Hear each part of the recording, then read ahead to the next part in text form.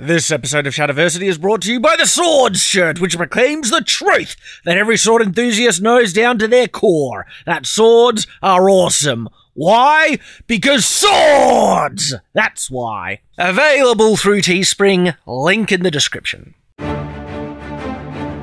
Shadiversity. Greetings, I'm Shad, and the wonderful guys over at KnowledgeHub have recently made a video entitled A Brief History of Swords, and seeing as swords are one of my areas of passionate interest, I feel obliged to make a response video to offer a correction or two.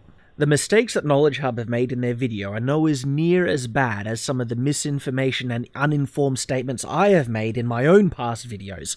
I have since corrected them, but if anyone feels inclined to hate on KnowledgeHub because of this, you need to hate on me because I've done far worse. We need to change the perspective of looking at being wrong as a bad thing. It can actually be a wonderful and positive thing. If I do not make my first video on the falchion, which is still up on this channel, of course with disclaimers everywhere that it's a load of bull, I never would have learned the deeper facts about this awesome sword. And if KnowledgeHub didn't make this video, perhaps they never would have been in a position to be able to be corrected by someone who spends far too much time researching this subject than the average person. So for myself, I don't see many circumstances at all where someone should feel censored or feel a lack of freedom to expressing or even teaching something that they currently believe to be factual. One of the ways that you can learn if the information you possess is correct or incorrect is by sharing it, especially when the correct information is possessed by fewer people, and the research that you have done to this point is painting a narrative that you can do nothing but accept because you haven't found any other information that contests it. And it's not to say that everything in the video is wrong, just these few things that I'm going to point out. And they are incorrect according to my own current level of understanding. But having had some of these same misconceptions and being presented with different facts and comparing and weighing up the evidence, this is where my current level of understanding sits in regards to these topics. Blades were limited by the strength of the material of which it were constructed. Bronze and copper could not create blades longer than a dagger that could be expected to hold their own in combat. Alright, so there is an important qualifier that Tyler adds to the end of his statement that swords made out of bronze were no bigger than a dagger, being that could be expected to hold their own in combat. Ultimately, this statement is incorrect, but also the structure of this statement as well leads to an additional bit of misinformation that someone might interpret without catching that qualifying statement, and that is people thinking that swords made out of bronze were no bigger than daggers, which of course they were, and it is not what Tyler is saying in the video, but it is what could be employed if they don't catch this qualifying statement. And then he is saying that swords made out of bronze and copper could not create swords that would be expected to hold their own in combat. Anything too long would bend or break on impact. Well, this is completely incorrect, as definitively proven by the archaeological remains of swords made out of bronze that were most definitely bigger than daggers. In fact, classical period swords like this got far larger than many people assume, to the full length of what this sword enthusiast would consider to be the length of an arming sword. Now, if bronze swords of this length could not be expected to hold their own in combat, I pose the question that then, why were they made and used in combat?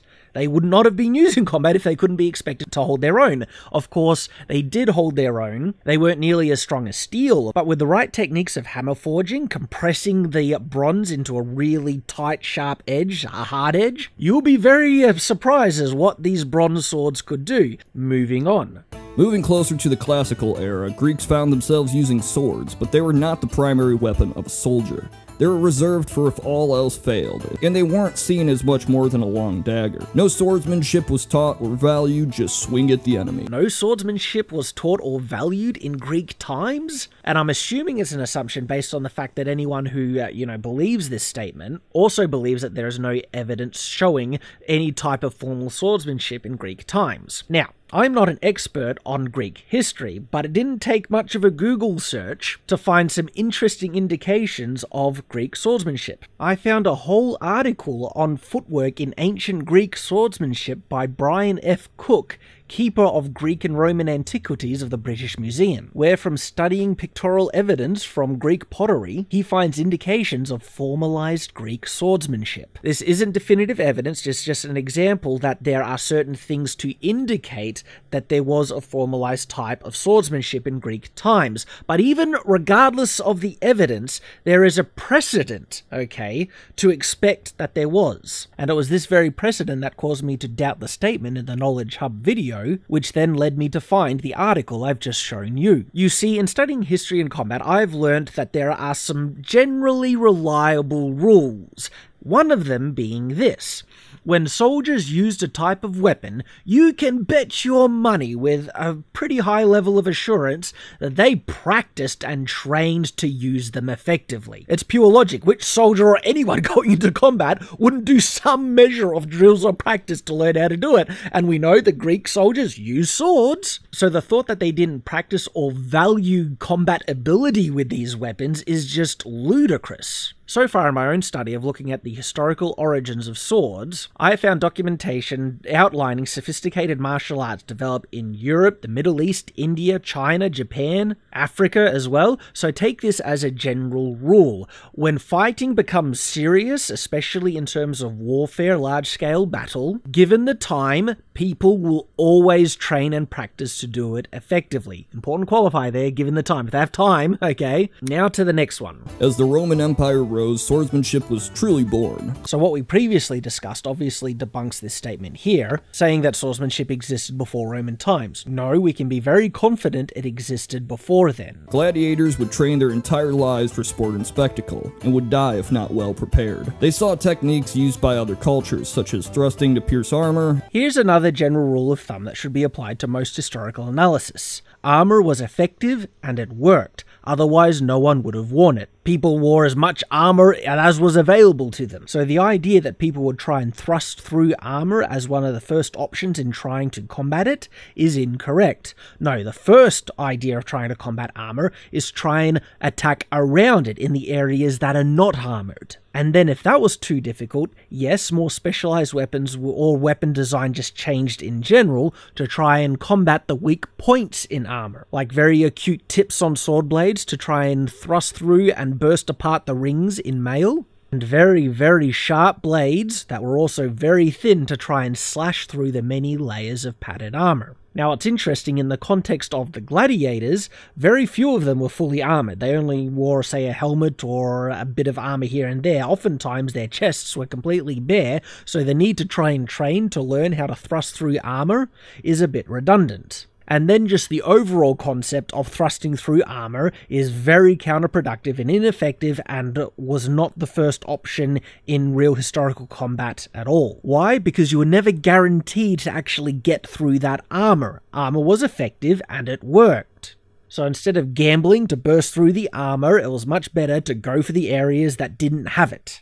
As the Middle Ages approached, tempering and quenching of iron made metal stronger. This point is nitpicky, I freely admit, and is merely the distinction between iron and steel, but I'm just stating it because it's an opportunity to tell and educate people just of, the interest, the actual way things were done. Facts, right? Quenching iron has no effect. Okay, quenching steel is very important. You see the difference between iron and steel. Iron is a pure element. It's on the periodic table, where steel is an alloy of this element, meaning you add another element in creating something new, and you've added carbon to the iron to create steel. And by doing that, this has a very important effect when you heat it up and cool it down. Iron, no, the composition or distribution of the different elements doesn't matter because it's only a single element. There can't be any effect. But steel, yes. When steel is heated up, the actual iron molecules kind of, using layman's terms, probably inaccurate, but just to try and convey the visual imagery, they kind of expand, meaning that there's more room in between the iron atoms than when they were cooled down, and this creates more room for the carbon atoms to fit in between them. This is important in regards to the cell structures they can form. Steel that is cooled down slowly, because the iron molecules don't want the steel in between them, the larger amount amount of iron molecules ends up pushing out the carbon atoms into a higher density of a lesser proportion of the iron molecules, which creates a crystalline form called pearlite. If there's enough carbon in it, if there's not enough carbon, pearlite can't really form properly. This is a mild steel on the stronger end, but if you cool it down quickly, and this is where quenching becomes really important, the iron molecules don't have enough time to push out the carbon to the level that they would have normally, trapping the carbon in a more even distribution throughout the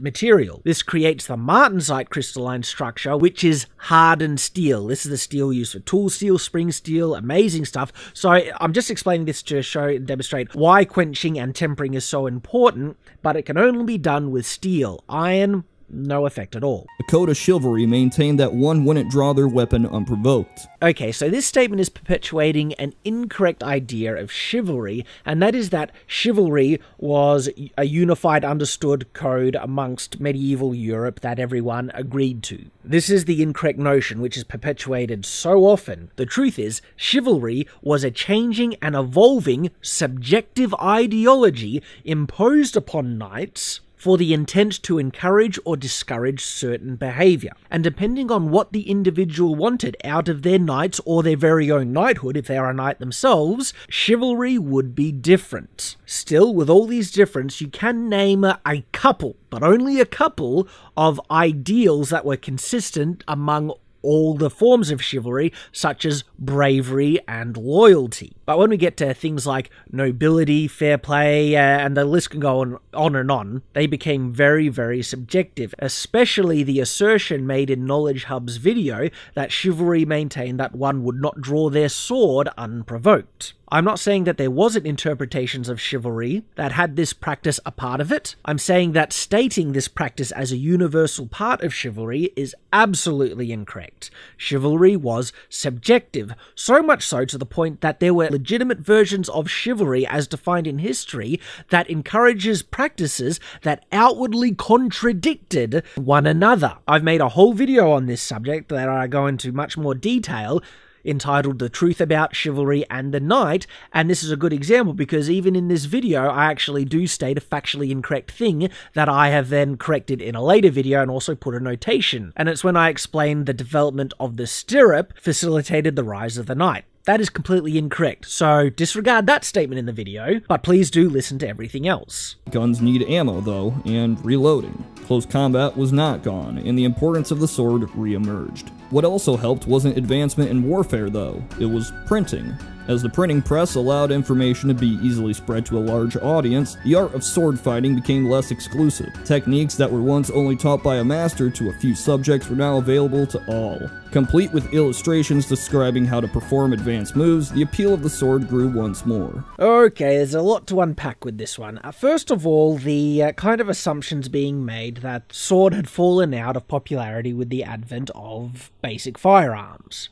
Clearly, the pistol did eventually replace the sword as the standard sidearm for self-defense, but the implication in the video proposes that guns arose, making swords less popular, but then people realized that they needed to be reloaded, which brought in melee combat once again to the forefront, which made them popular again. When in reality, it would have been guns came around, but people saw the limitations in them inherently right away, and knew that a sword would still be useful, so they never really went out of popularity at all. Their functional validity remained consistent during the early advent of firearms. The next statement I can only assume to be another assumption because I have no idea where Tyler and the guys of KnowledgeHub would have gotten this idea that the popularity or use of the sword was waning until the advent of the printing press and, of course, the treatises outlining certain sword use. I think is making a logical bridge in that with the printing press and books becoming more available to the common person, therefore the common person was more able to learn about sword fighting. My own study of history disagrees with this, and I have found that the average person was actually practicing swordsmanship far before the printing press ever came around. Also, the statements regarding the printing press making available more advanced swordsmanship made the art of sword fighting less exclusive. The thing is, the art of sword fighting was rarely exclusive to the upper class. Now, certain types of swords were preferred over other types of swords between classes. The nobility and wealthy people tended to prefer the longsword in the period where the longsword was prominent, and the one-handed arming sword, combined with the buckler, was very popular amongst the average person. but sword and buckler is still a type of swordsmanship. Also, during the late medieval period of what we would now call Germany, it was a legal requirement for the citizenry to own swords. So far from being exclusive to the upper class, the average citizen was required to own one and carry it depending on the city in which you lived. There are one or two cases where it was more illegal to carry swords out in open public, but that was only in those cities and they were more the exception than the norm. Thrusting swords include the rapier, which have a straight blade and protective hilt. They were light and exclusively designed for the purpose of jabbing at the enemy. I've also made a whole video on this topic, and you can guess by the thumbnail what I'm going to be addressing with this statement. Rapiers were not light. Not at all. Now, the small swords that Tyler shows in the video, well, they're light because they're small swords. They're not rapiers. The standard rapier weighed the absolute same amount as the standard arming sword, 1.2 kilos. The difference being the weight distribution. The width or girth of the blade was actually made thinner to extend the length of it and also put more steel on the guard, the swept guard around the hilt, which equates to a rapier weighing the same amount as an arming sword. And in particular, the type of stances you have to maintain in proper rapier fighting, the actual historical way they fought with rapiers, requires far more endurance and stamina than other styles, to the point that fighting with a rapier is more difficult and requires more strength than fighting with a medieval arming sword. On the other side, swords designed for cutting were the saber. But have a look at the saber right in the middle of the very picture in their own video. That is not a saber designed for cutting, that is a thrusting focused saber. Another example is the model 1913 cavalry saber. Simply put, sabers came in many varieties. One's designed to primarily focus on thrusting, and one's designed primarily focused for cutting. Okay, so this has been my reply video to KnowledgeHub's A Brief History of Swords. Regardless of the mistakes in this video, KnowledgeHub is still an excellent YouTube channel, and I mean that when I say it, as proven by the fact that I've been a subscriber to their channel for quite a while. History is a very complex subject, rife with many misconceptions, and for any enthusiast that endeavours to try and learn about things, they are invariably going to learn several incorrect notions throughout their study. It's impossible to avoid because there's so many out there. I have fallen prey to them. Everyone does. And when we do, let us hope that there are more informed people on the given subject who are willing to share their evidence with us, as James Elmsley did for me in my falchion video, as I am doing for KnowledgeHub for their swords video, and as I am sure KnowledgeHub may very well do for me in one of the videos I make in the future where I say something incorrect. And I thank them ahead of time for it, because we are all trying to learn as much correct information about the past as we can. Why? Because it's awesome! Thank you for watching, guys. I hope you've enjoyed, and please do go check out KnowledgeHub. Like I said, great YouTube channel, definitely worth subscribing. I am a subscriber, and I look forward to watching their content into the future. I hope to see you again, and until that time, farewell.